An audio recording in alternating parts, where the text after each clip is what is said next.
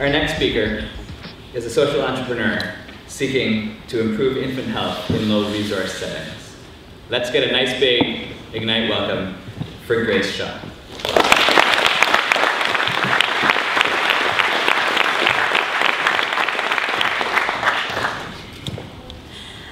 Good evening, everyone. I am so happy to be here and be able to share the story of what I've done for our startup, Warmaloo.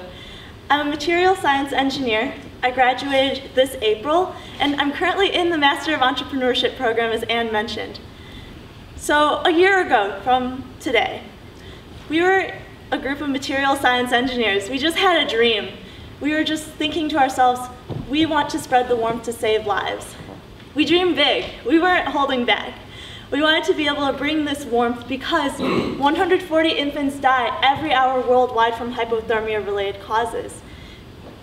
This puts you at 1.2 million infants dying every year. They're simply unable to thermoregulate. They need to be able to have a source of external heat. They can't keep warm because their skin is too thin, they don't have enough body fat, and in fact, they can't even shiver when they're cold. And that's where we come in. We have our non-electric, reusable, and instant heat source technology. This is what I'm passionate about. It's able to generate heat in seconds for these infants. So when they need heat, when these doctors are trying to give them warmth to be able to save their lives, they can get it anytime, anywhere. These are the heat packs that are providing this heat that's going to be able to generate the warmth for these infants. And they go into these blankets.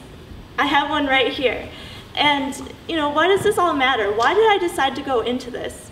It all goes back to, I was born preterm.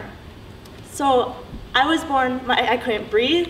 I was in a hospital for 2 weeks. I was born more than a month early, and my parents couldn't even pay for the hospital bills. Nothing gives you an appreciation for life like not being able to get out of the gate. And so this gave me the courage. Being born preterm gave me the courage, the motivation, and the passion to bring our heat source technology to these other preterm infants in low resource settings. And it's always a careful balance. Having a social cause doesn't just mean you're waving banners, holding a signpost, trying to talk about people donating to you. When you're a for-profit social venture, you want to balance out profitability and sustainability because you have this implicit understanding that you need this in order to bring the social cause forward. And this is already pretty hard considering that you're a small startup with very limited resources. And so here we are. A year later, it's been such a journey. Growing our company here in Ann Arbor has been a dream come true. In just a year, we have gotten all of our product, our heat technology to the point where we can go to Bangalore, India for clinical trials in 2 weeks. And the startup scene here is supportive with the mentorship, the network of entrepreneurial resources, and the peer-to-peer feedback.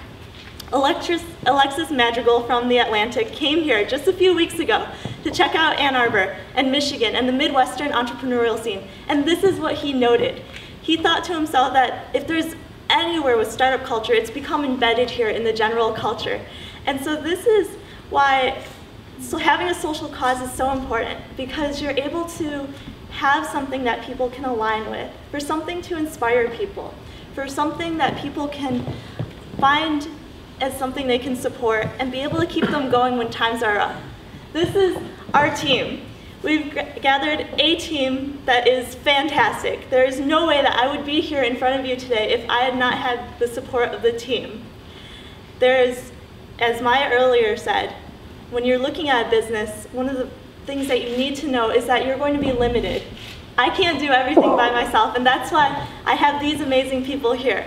You're able to attract these people, their feedback, their resources, their time, their most precious commodity that they can offer so that they can bounce their ideas and hold you accountable. When you have all these people all lining up for this one social cause, wanting to bring it forward, you're able to take a bigger step forward.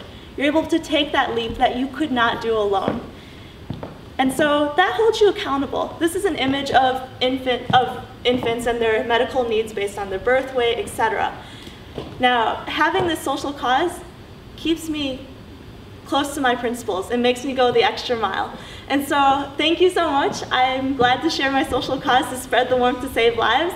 I hope that this inspires you to find your passion and hopefully grow your startup here in Michigan rather than on the East or West Coast. Thank you so much. I hope that